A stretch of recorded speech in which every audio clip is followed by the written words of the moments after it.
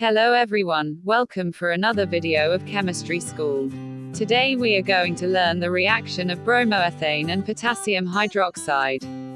Bromoethane reacts in two ways with potassium hydroxide according to the medium. If alcoholic potassium hydroxide is used, ethene is given as the product. Otherwise, with aqueous potassium hydroxide, ethanol is formed. In this tutorial, we will learn those reactions and products. Bromoethane or ethyl bromide is an alkyl halide compound. At room temperature, bromoethane exists as a gas. Bromoethane reacts with potassium hydroxide in two ways.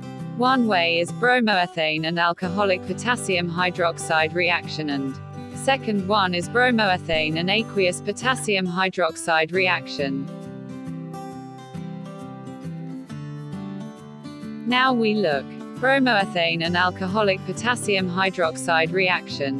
When bromoethane is heated with alcoholic potassium hydroxide, a water molecule is eliminated from the bromoethane molecule and ethene is given as the product. Now we look the reaction of bromoethane and aqueous potassium hydroxide.